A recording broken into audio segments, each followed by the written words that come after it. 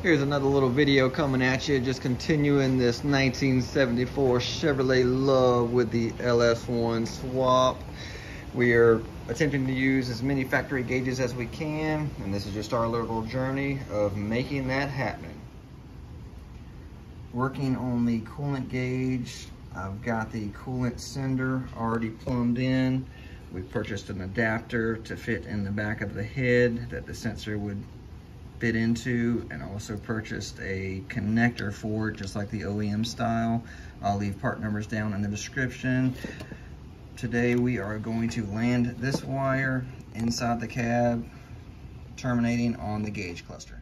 Utilizing the Luv schematics, I've located the original sender position, so we just trace that wire back.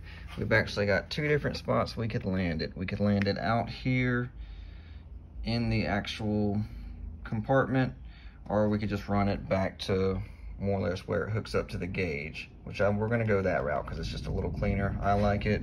But we've traced it back to position number 3, so we're going to find that wire behind the gauge cluster and tie into it. I did not think it would be this simple. They've got it labeled. All the numbers you can see back here, 1, 2, 3 through 12. For the coolant gauge, we're hitting number 3, the yellow and black striped wire. So we're gonna just kind of splice into it, solder it, tape it, and done. All spliced in.